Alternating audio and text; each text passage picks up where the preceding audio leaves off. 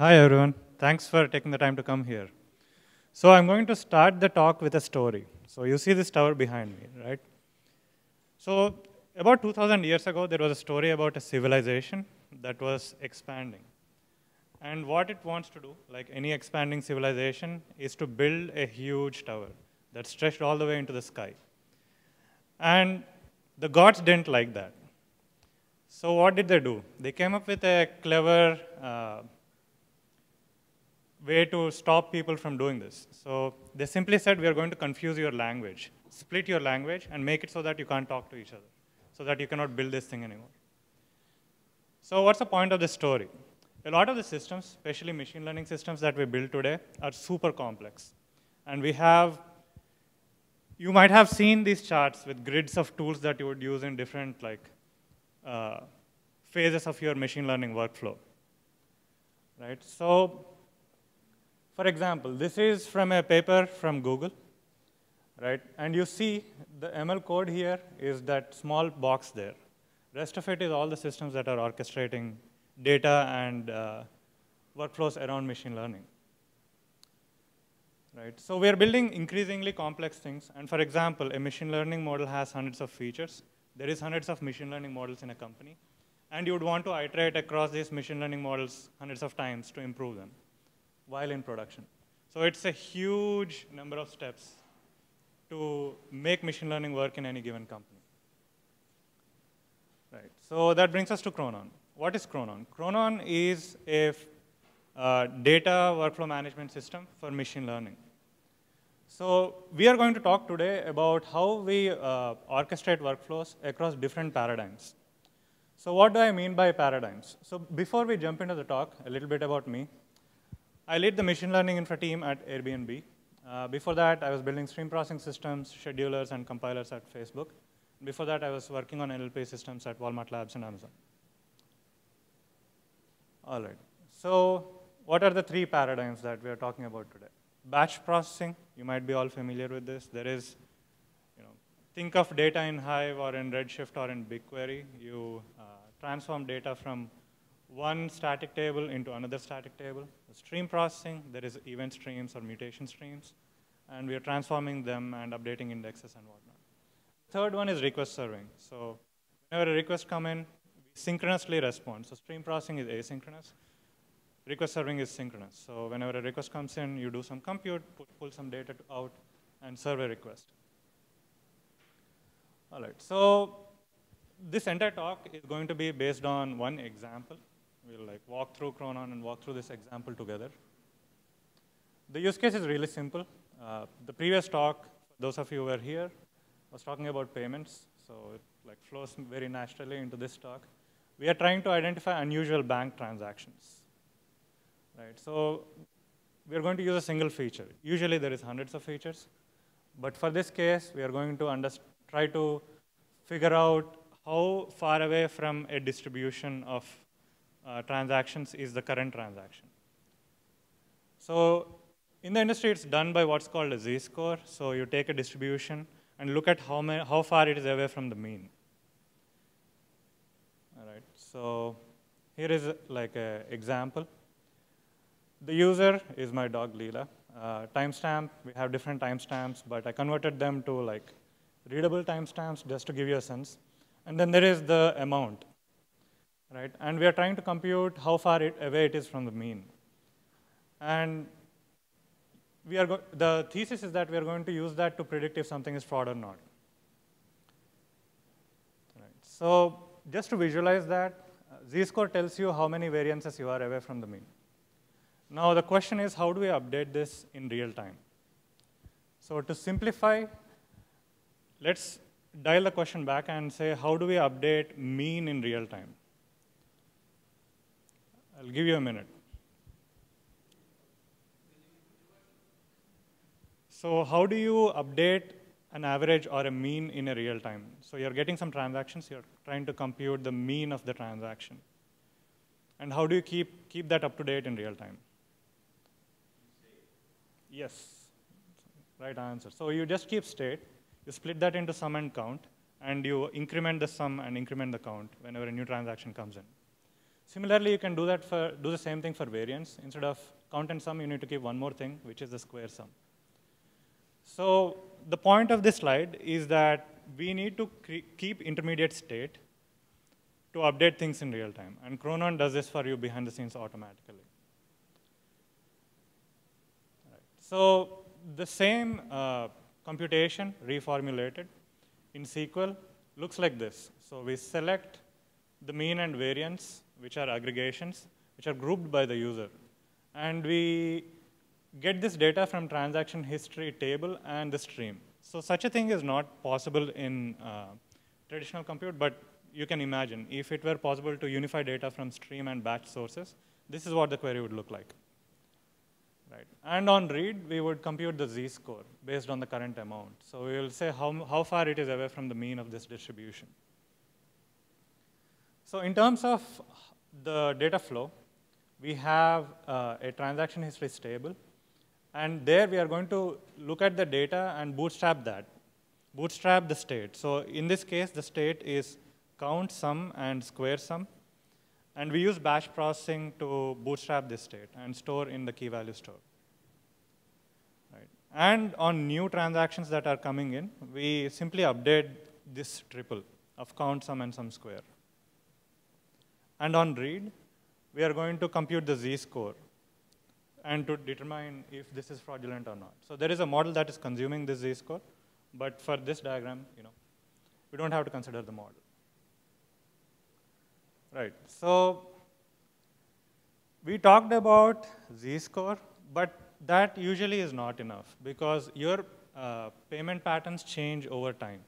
So let's say from a student, you become a employed person, or if you have a life event where you have a child, or if you win a lottery, your distribution of payments or transactions is going to shift, right? Or let's say you lose a lot of money in like a stock market bubble, then it'll shift down. So why do we need windows? Windows is to account and correct for the fact that distributions change over time. And we also can separate natural patterns. So for businesses, e-commerce businesses particularly, there is yearly patterns. So we have Black Friday or Christmas and whatnot, and business cycles like go around those natural patterns. And the other thing is, especially for the fraud case that we looked at or unusual transaction case, recent data is more important. So the distribution of your transactions like 10 years ago is less important than the distribution of transactions last year. Right. And the third thing is whenever new items get added or new users register onto your platform, you want to be able to do transaction safety for them in the same day without having to wait for like a day to spin up the batch source. Right.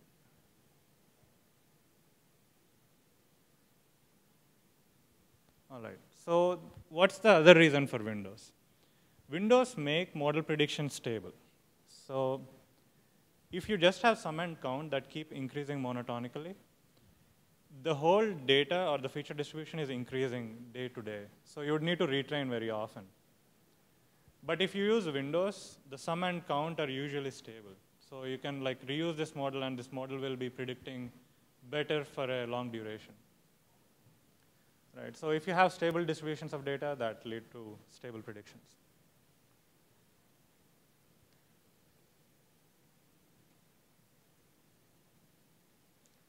All right. So what makes Windows hard? We talked about what's the value of Windows, but what makes Windows hard?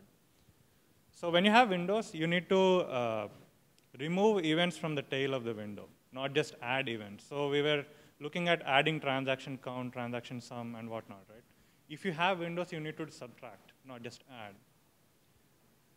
And the other thing is that it makes the whole processing memory hungry. So instead of keeping the values, you need to also keep the values that you need to evict, not just the recent value that you need to add.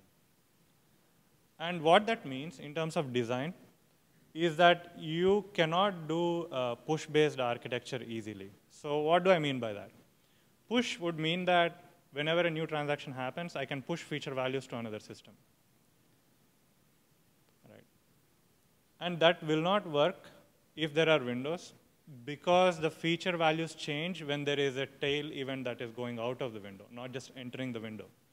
So the old event that exits the window will make it so that you cannot push, just push. So that means there needs to be a client that reads data. So this is what makes Windows fairly challenging. So in Chronon, we implement what's called a sawtooth window. So let's represent a window along a timeline, and these are events in the window, right? And a query happens at 2:27. A sliding window will go back exactly 1 hour and add all the events that fall in between the 2:27 and 1:27 time marks. Right. Now the issue with this is if you're sliding precisely, we would need to remember all the events in this. The other kind of windowing that happens in industry is what's called hopping window.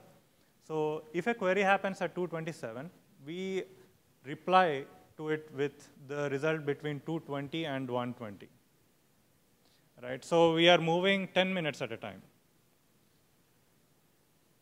And sawtooth windows is basically the union of these two things. So it overcounts the sliding window and hopping window, but there is few reasons why we need sawtooth windows. So hopping windows are stale.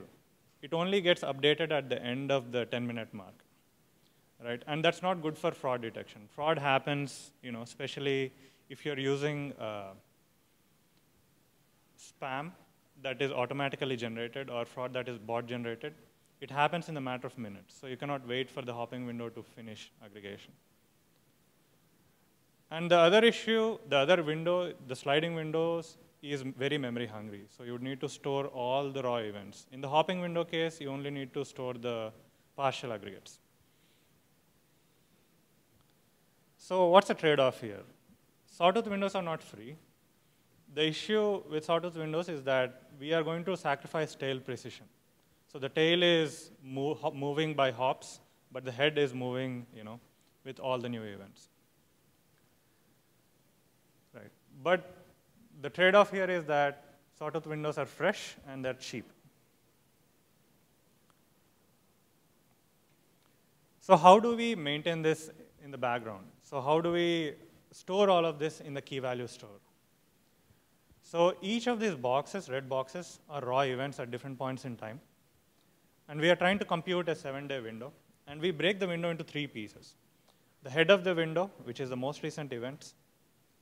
The middle part of the window, which is the 5 days. So for a 7-day window, that would be 5 days.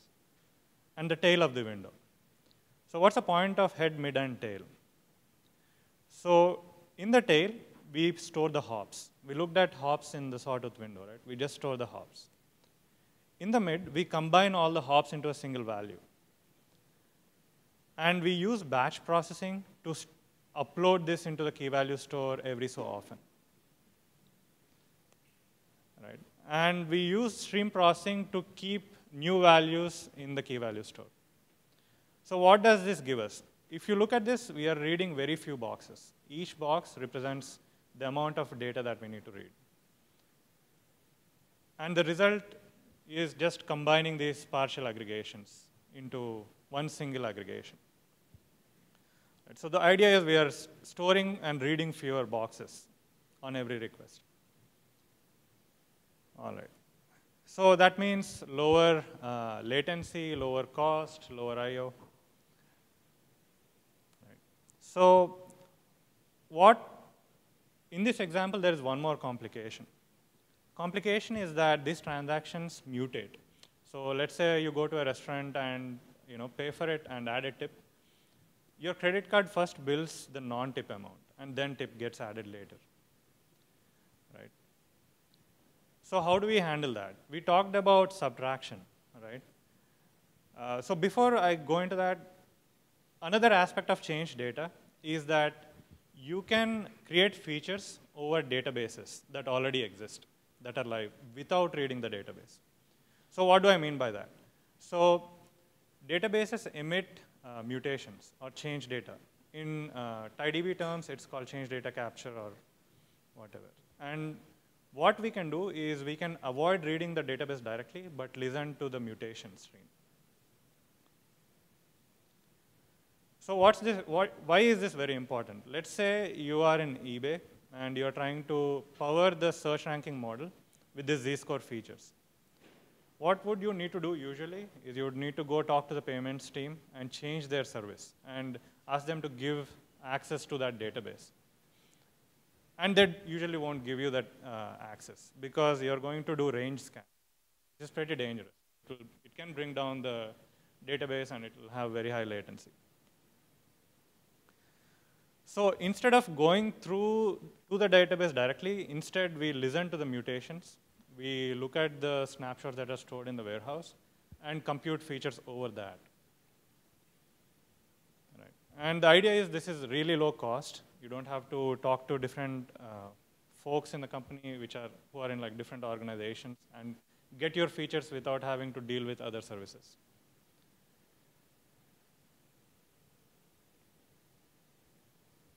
All right. So the key thing about dealing with mutations is that you need subtraction. So if you are storing sum, count, mean, and variance, we can subtract them. Whenever a new event comes in, we can subtract the sum and count very easily, right? And why does subtraction matter? So in a database, there is updates and deletes, right? So when the transaction amount is updated, what happens to the mean? We need to subtract the old value and add the new value. Right. But there are other aggregations that cannot be subtracted. So min, max are some things that cannot be subtracted. So what this means is that basically you cannot use kappa architecture. You have to correct the data on an ongoing basis for the aggregations that cannot be subtracted. You need a batch job that looks at the whole set of data and recomputes the aggregations. All right, so this is what kind of motivates the Lambda architecture and why we need to keep updating the tail of the window and the mid of the window again and again. First one is for change data and non-subtractable aggregations. The second reason is that sometimes your data is buggy. You go and fix the underlying data, and you want that to reflect in your feature store immediately, right? So if you use kappa architecture, you would need to mutate the state of the stream processing job. Kappa architecture is pure streaming. So in that case, it would be very hard to push data into the state of the stream processing job very easily. In Lambda architecture, it's pretty straightforward. We are recomputing the snapshot of the tail of the window again and again. So any corrections will propagate into the feature store very seamlessly. And the other reason is sometimes streaming systems go down. And when they go down, they create gaps in aggregations. And you want to fill those gaps when the data is available. So if you have the Lambda architecture, after the next upload, you're going to fix away all the gaps. And the last reason is that kappa architecture will force you to store very large state. So you cannot, it's super hard to scale this kind of state in a stream processing job. All right, so simple recap. We went through Z-score example, which is basically how far from the distribution you are, and use that as a feature to detect unusual transactions. And then we looked at the sawtooth window. Sawtooth window helps us like keep it fresh, but also keep it cheap. And change data is like allows us to listen to data that powers a service, but without having to directly interact with the services. So if you're in a reasonably sized company, there is like hundreds of services, and you want to derive features on data that powers each of these services. But you don't want to modify them because that's going to be super expensive. And especially if you're a data scientist, you're not the kind of person who would want to go and change service code that is written in Java. You probably want to just define your features, write your SQL query, and be done with. And we talked about Lambda architecture and why Lambda architecture is important. Right. I will just pause there and take any questions.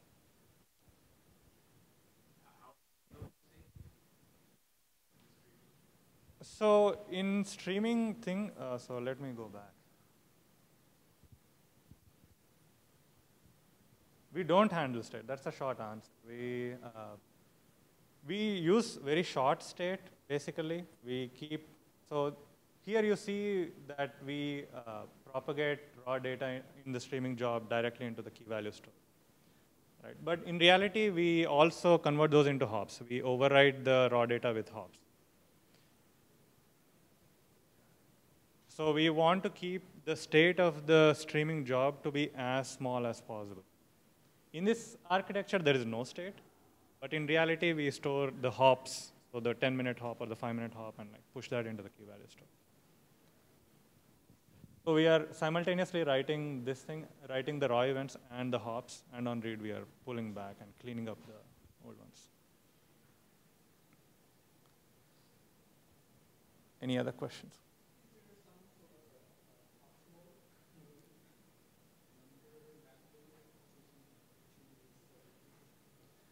Yeah, so these numbers we have come upon by a few things. One thing is the cadence at which we upload the mid and tail of the window. We upload them every day. So the tail of the window, so here it's shown as 1 day, but it's actually 2 days to give a little bit more buffer. And the hops, they are calculated by the size of the actual window. So if your window is 7 days, we want the hop to be around 1 hour. And if it's very short, like 1 hour window, then we want the hop to be 5 minutes. So we automatically adjust those things for the users. Any other questions? Yeah, so thank you. This is like a logic part you covered. Can you tell us a little bit like the infra part, like how the streaming is handled? Yeah. Like that, like the tooling which you're using to make all of this happen. We use Airflow to orchestrate all of this thing, and we use Spark to do the batch portion. We were using Flink to do the streaming portion, but we moved back to Spark streaming so that we have uniform API for everything. Okay, thank you. Has this been open sourced already, and if not, what's the plan? And can you talk a little bit about like how much data is flowing through internally in your systems on this? Thank you. So there are two questions. The state of the project, is it open source yet? It's not yet, but we are planning to. And the other question is about the size of the data that's flowing through the system.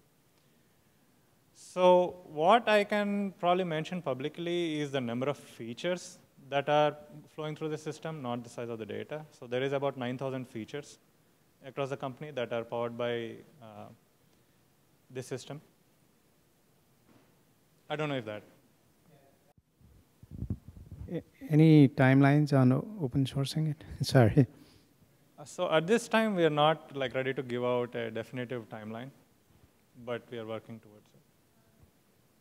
So I think since we have a bit of time, I want to show some examples of the code that people would write to. So I'll just skip through these. All right. So let's say instead of just one transaction, Z-score, we want to do distribution shift for user transactions, merchant transactions, and the user-merchant transaction pair. So what do I mean by that? So we're trying to detect if a transaction is fraudulent by looking at how far it is away from the usual transaction of a user, how far it is away from the usual transaction of the merchant, and how far it is away from the usual transaction between this user-merchant pair. So let's say you go to Starbucks and pay for coffee $5 every day, and suddenly you pay $1,000. That means it's fraudulent. Right? So that's what I mean by the pair. So next will be the code example that I'm going to show you. And in that code example, we are only going to select for transactions that have been successful, not canceled transactions or refunded transactions, and where the amount is greater than 0. It's just a dummy filter. So here is a code example. One thing about Chronon is that we allow you to define compound sources. So you can specify the table, the topic, and the CDC sources all as a single source, and apply the transformation over that source. So this is doing the transformation over stream processing data or like streaming data, the Hive table and the CDC table. So there is a snapshot and the mutation table. Right. So if you see, this is a function that returns a group by, and it takes key columns as a parameter. Why do I have the function here? We are creating 3 feature groups that have very similar logic. The only difference is that they're different in the keys. Right? And we are computing mean and variance of the transaction for that key. And if you look at the very bottom, we are building this group by for user merchant and user merchant pair, like we talked about earlier. So one of the main points of this code example is that if you were writing SQL queries plainly, you would be copying, pasting a lot of SQL queries. Right? And a lot of our users tend to do very similar aggregation, but on different keys or like slightly different parameters or slightly different filters. And this is one of the long-standing quips about SQL. It's kind of hard to reuse. So if you have a similar pipeline, you'd have to like copy paste. But in real programming languages, you don't do that. Right? You create a function that returns something that can be reused. Right? And these are the filters we talked about earlier. So why Python? Ergonomics is one of the reasons. But the biggest reason is that you can reuse these building blocks and logic blocks very easily. Right? And this is just the user-facing API. But the backend is all written in Scala. Ergonomics is the usability of this, how easy it would be to use and maintain a set of SQL queries versus Python functions that are broken down. All right, I think that will be it for my talk then. Thanks for taking the time.